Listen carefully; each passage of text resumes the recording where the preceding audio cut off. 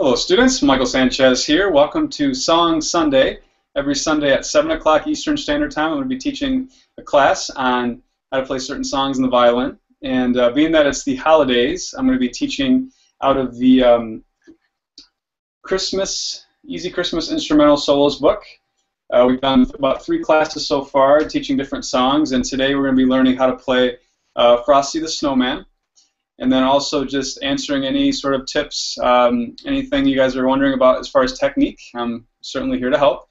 So first I want to just introduce our students today. We first have with us Eric from Canada. Would you like to say hello, Eric? Hello to everyone. Hello, Michael. Thank you very much for joining us. And we also have with us Sophie from West Virginia. Thank you, Sophie, for joining us. Cindy from Chicago, how are things going over there? Everything's going good, Michael. Thanks. Thank you for joining us. And we also have with us Debbie.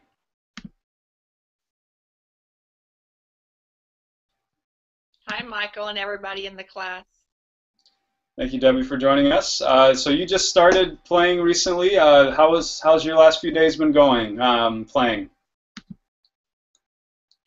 I've been doing a lot of the pizzicato, the picking, just to get my fingers down, because I don't think I have the bow grip or hold right yet. I'm too squeaky. So just working on the fingers. Very good. That's actually an excellent way to practice, because what it does, it limits just you working on your left hand instead of having to worry about that pesky right hand, which everybody struggles with at first. So yeah, that's a great idea, and I actually teach that like in my beginner classes, so keep that up, and that will definitely go a long way. It will allow you to really focus in on the knuckles up and different things. And we also have with us Susan, a brand new student as well to the violin. Hello, how are you doing today? Hi, Michael. Hi, everybody. I'm doing great, besides being cold. Other than that, fine, thank you. I think it's pretty much cold everywhere that we're at. So I don't know if anybody's warm right now. So yeah, we had our parade on Saturday. I mentioned that in yesterday's class. But yeah, our students were extremely cold. They walked for an hour, and their toes were about to freeze off. And they wanted to play. They've been actually working on a song for quite a while, and I had to tell them that we couldn't do it just because it was too cold. But they're going to be able to play it in the recital, which is coming up soon. So we have a great song we're going to learn today. So Frosty the Snowman is in the key of C major, so we should probably start with just playing the C major scale, which has all low twos. And just to show you guys what a low two means, it basically means that the second finger, which is normally in this position when we first start learning the violin, is going to be in this position. This is called a low two. High two, low two. So in the C major scale, there's low 2 on the D string, low 2 on the A string, and low 2 on the E string. So these 3 strings, it's all in the low position. And on the G string, it's the only one that's in the high position. So high 2, low 2, low 2, low 2. It's like that. So the G major scale starts off on 3rd finger on the G string, so we're going to go ahead and just start by playing the G major scale.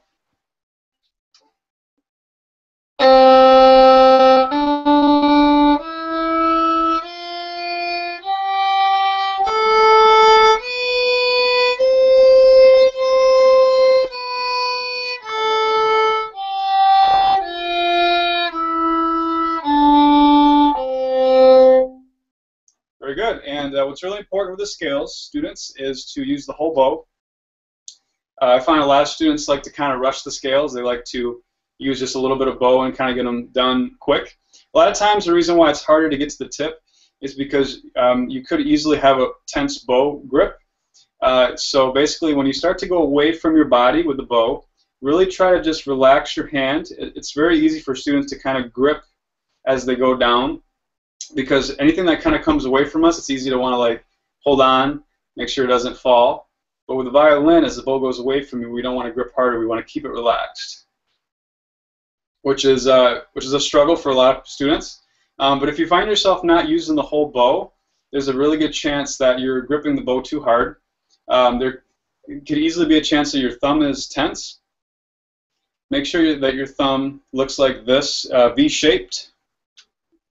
If you're any bit like this, I call this banana thumb, you're probably pushing up against the bow, which makes it hard to get to the tip. So you should be able to kind of circle your thumb like this, really, really relaxed. Make sure that this muscle right here is really loose, so this shouldn't be tense. So when you're doing the scales, really try to focus on staying relaxed with the thumb as you're going to the tip. And with that adjustment, if you guys feel that you don't have as much control of the bow, that is totally normal. That actually means you're doing something right. That means that you're relaxing muscles. You won't drop the bow. If you feel like you will, maybe go into a padded room, but you shouldn't drop the bow. It just might feel that way. So work on just getting to the tip, and then as you start to come the other way, just really try to focus on bending your wrist. So I've shown you guys the drills on the balancing the quarter on the wrist, coming up and down. No matter where you're at in the bow stroke, the wrist should always be level. What you guys could do is you guys could grab your arm and just practice doing this without moving any of your arm, keeping the wrist level. That's exactly what you should be doing when you're bowing, when you're playing the scales. So watch my wrist. And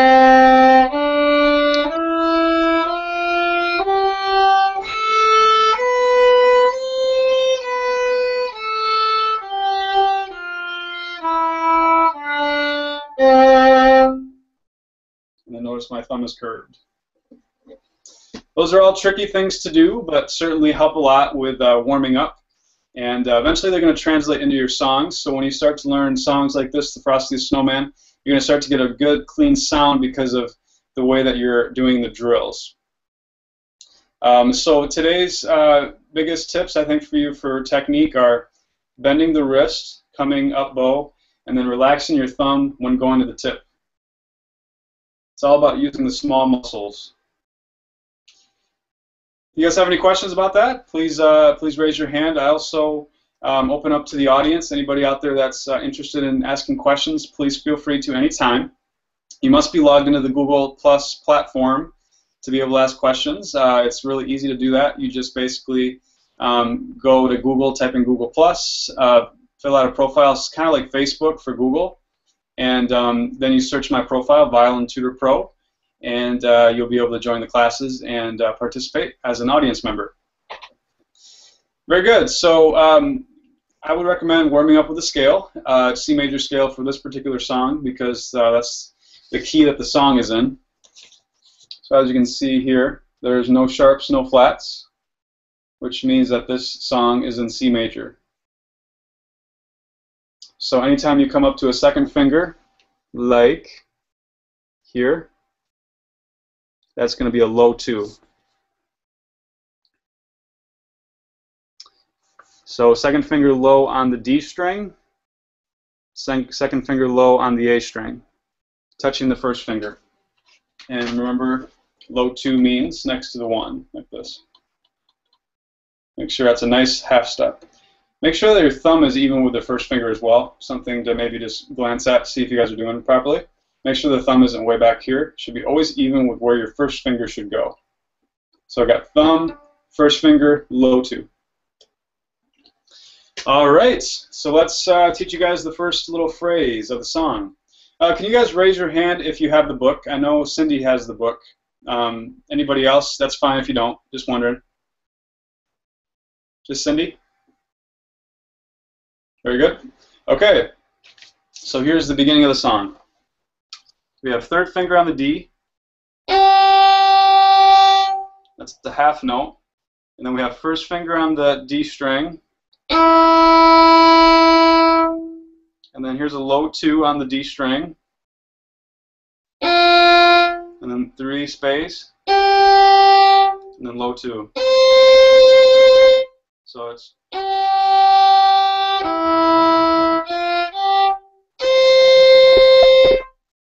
like that. The second note of the song, the D1, is a dotted quarter note, which means it's held for 1.5 beats. So the first one is held for 2 beats. 1, 2, This one is 1.5, 1, and then eighth note, 2. Just like that. Cindy, would you like to try the first little phrase there for me? Sure, that'd be good.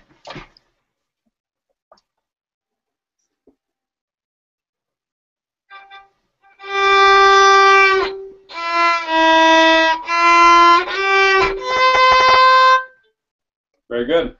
Cindy, I love your stickers. That really helps a lot. And if anybody out there doesn't have stickers, I highly recommend it because it really helps students to find their finger placement. Notice, go ahead and Cindy, if you can show the stickers again just so the students can see.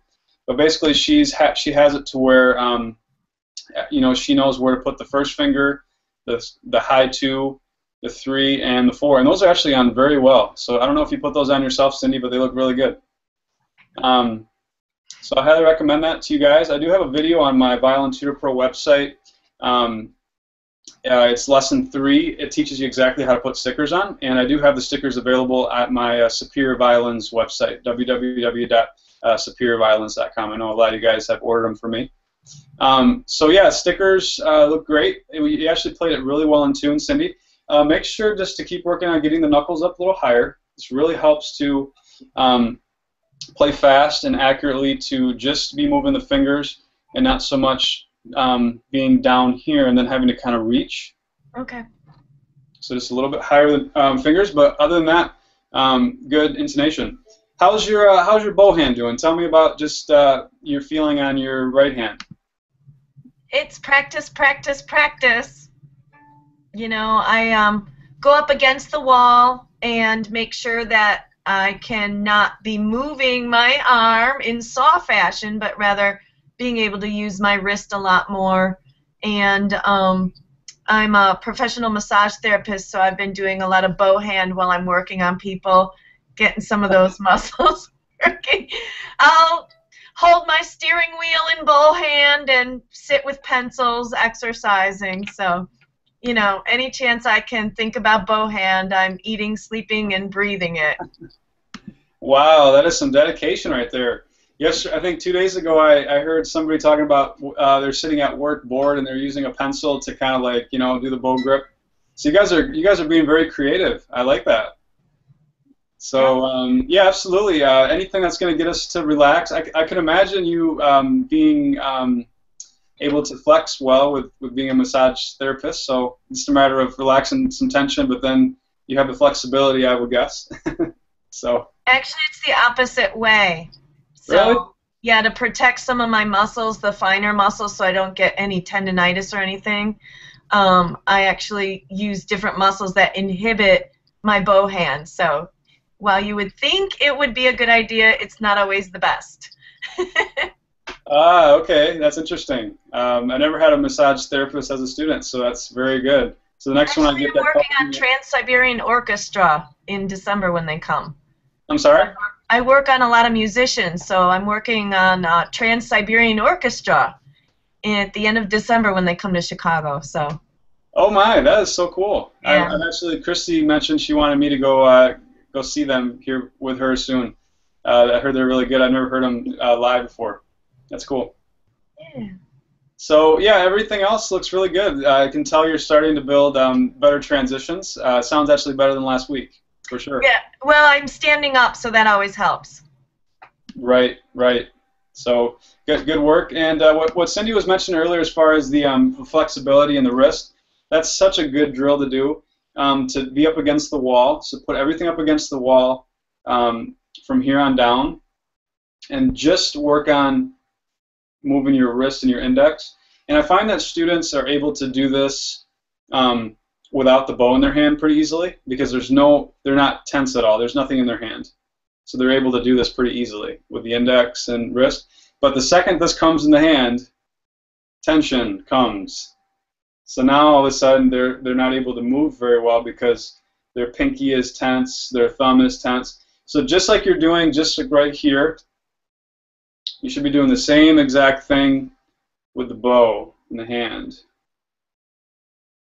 Don't let yourself get tense. Don't think about that you're going to drop it. Just your thumb, between your thumb and your index, That's just kind of putting it in a little lock spot, but there's no need to grab. So don't call it a bow grip, call it a bow hold.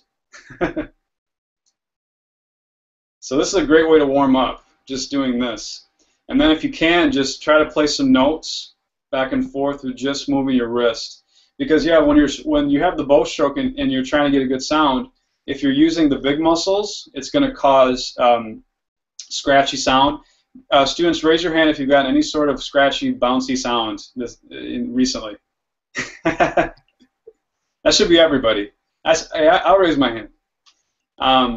So every time you get a bouncy or crunchy, squeaky sound, it's always because something to do with you're not using the small muscles. This is what it's all about right here.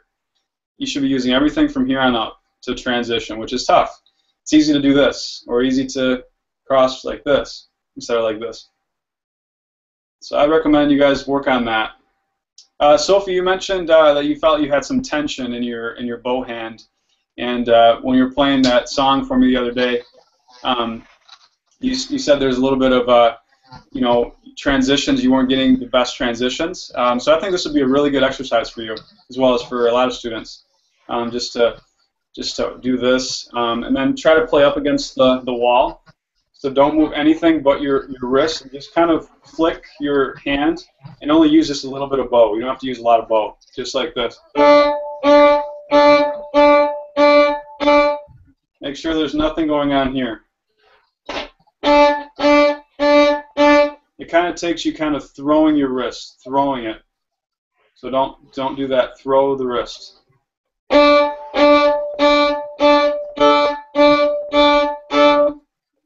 Very good. Okay, so does anybody have any questions about the technique, the wrist practice? All right. Very good. So we just learned the beginning of Frosty. So we just played.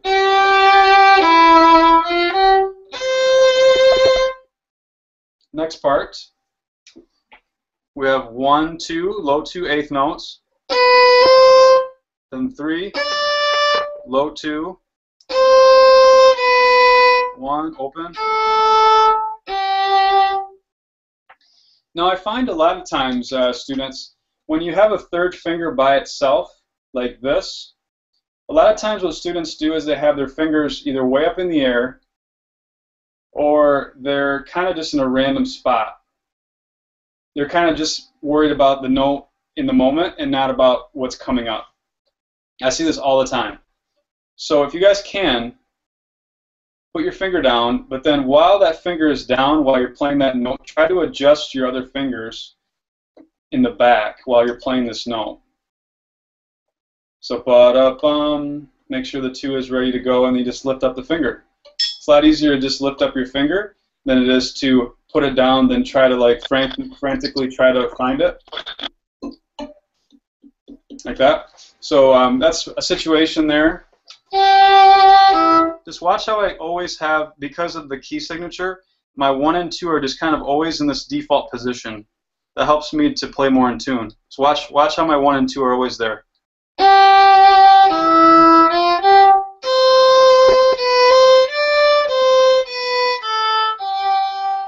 See that? Now I just lift the fingers up, and I'm right at the 1.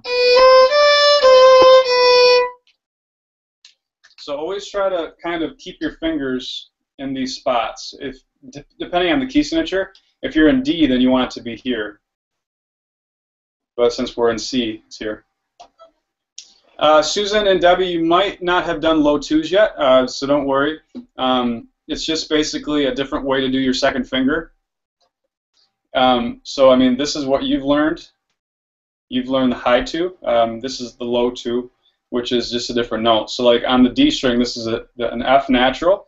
This is an F sharp. You've been learning F sharp. On the A string, it's a C natural. You've been learning a C sharp.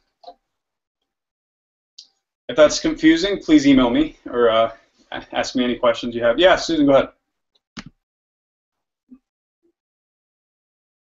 Oh, you're muted. Oh, can't hear you. You're muted. Okay. There you go. Okay. How can you tell on that music sheet that you showed us, how can you tell whether it's, I wrote it down, whether it's a low or a high scale Excellent question. as far as the notes go? Yes. So basically, it's all about the key signature. So right here, Susan, this is what we call the key signature. And every time in a song, it's going to have either a few sharps, a few flats, or in this situation, it doesn't have either. And if it doesn't have either, it's in the key of C, which means that all the Fs, all the Cs are natural, which means they're low. Okay. Okay. So F is low, C is low. If there was two sharps, it would be in D, which means that it would be high 2 and high 2. So. Okay. It's a good question. I've been teaching a lot on theory lately, on the Hangout, and I just recently did one yesterday. That was a really good class on understanding key signatures. I think that would be a really good one for you to watch, for sure. Cool. All right, so that was kind of the beginning of the song. Let me just recap that one more time, and then we'll kind of go on from there.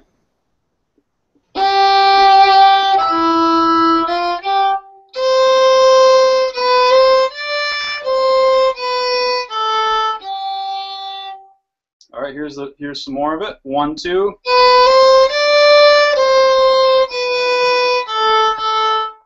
Third finger on the D. Now low 2 on the A. Now 1 on the D. Now 3. Slur 8th note 4. And don't do open. 3, 4. 3. Low 2. 1. 2. 3. Just like that. Cindy, I hope you don't mind me picking on you. You're the only one with the book. Could you play up to there for us? Okay. Starting from the beginning or just starting from where we paused? Please. Yeah, beginning's fine. All right. Y'all have to get the book now, so I'm not the only one.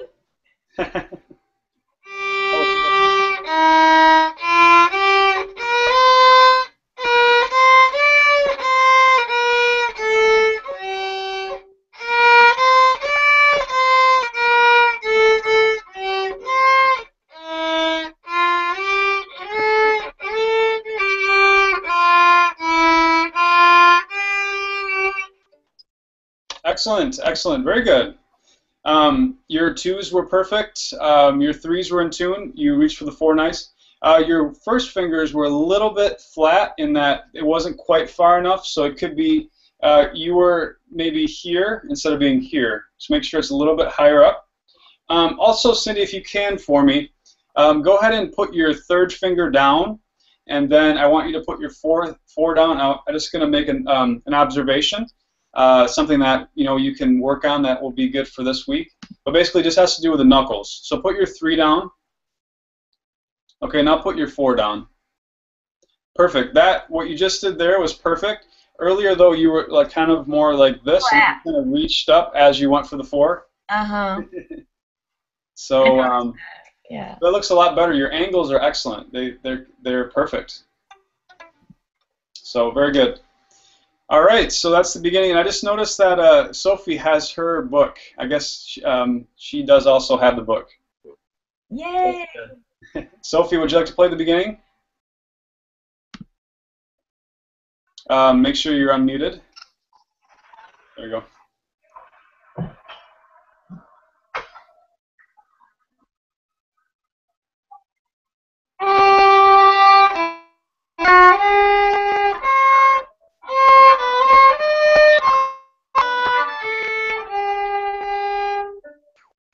Good. Excellent. One thing, Sophie, as you were going for the 3s, what kind of happened a little bit was your 2 kind of came with it, and then you kind of had to make that movement to come back for the 2. So as you go bum, bum, bum, as you're going for this, try not to let the 2 come with it. Bum, bum, bum, bum. Because now all of a sudden I just have to go here for the low 2 instead of doing bum, bum, bum. Then I have to come back like that. But you're just right here if you're staying back. Go ahead and try it again. See if you can keep your two more back.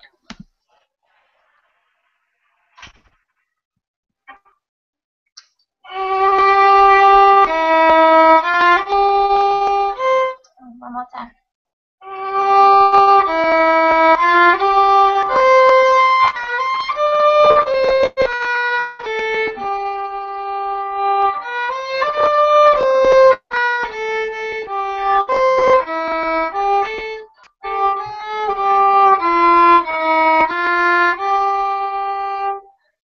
Good, excellent. So yeah, just keep working on it as well, keeping the knuckles up a little bit higher, and then just trying to really just move the fingers for the notes. A little bit of the hand moving for the fours. That's pretty much everybody, I think. That's plays. So you have to just work on that. That's everybody, though. Very good. So that's the beginning of the piece. Let me go to the chorus here real quick. So it does repeat it again. Similar. So this is the next part of it.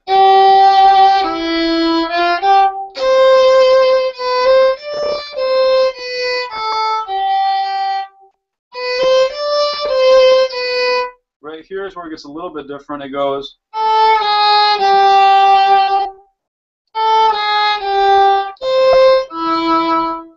So basically right there we have a fourth finger on the D, and then the following note is a half step, G sharp, and then the 3 you just basically put back to the normal spot. So it's 4, high 3, normal 3, bum, bum, bum. Make sure when you're doing that you're not moving the hand. So it's just bum, bum, bum, just fingers, bum, bum, bum.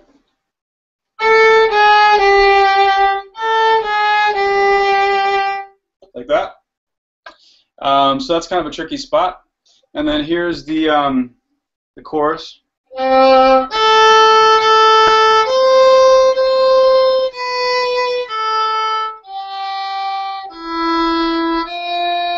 Four.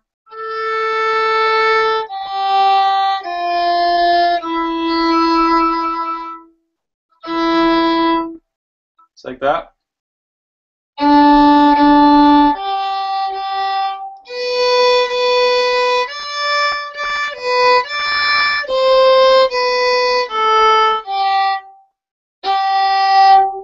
Just like that. So that's a good song. I'll just give you another glimpse of the music here. So Frosty the Snowman in the key of C. Very good. So next week I think we'll do another one of these. Probably Hark the Herald Angels Sing. That's next on the list. It's a good song. Yeah, if you guys have any other questions, please feel free to email me, rivertownviolin@hotmail.com. You can live chat me anytime. My website's violintutorpro.com or superiorviolins.com. It's Thanksgiving week coming up, so I hope you guys are excited about that. Got some more classes though this week coming up. I will not be teaching on Thursday, obviously Thanksgiving, here in the United States next week Thursday. But everything else should be on, and I look forward to working with you guys and just furthering your skill in the violin. So tomorrow is Homeschool Mondays at noon. Tuesday is going to be a great class. I'm going to be talking about the top 5 bad habits of the violin.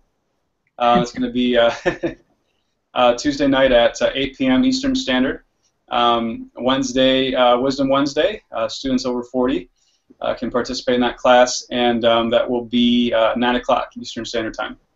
Thank you guys so much for watching. Appreciate your time. And please email me again if you have any questions. Hope you guys have a good day. Thank you.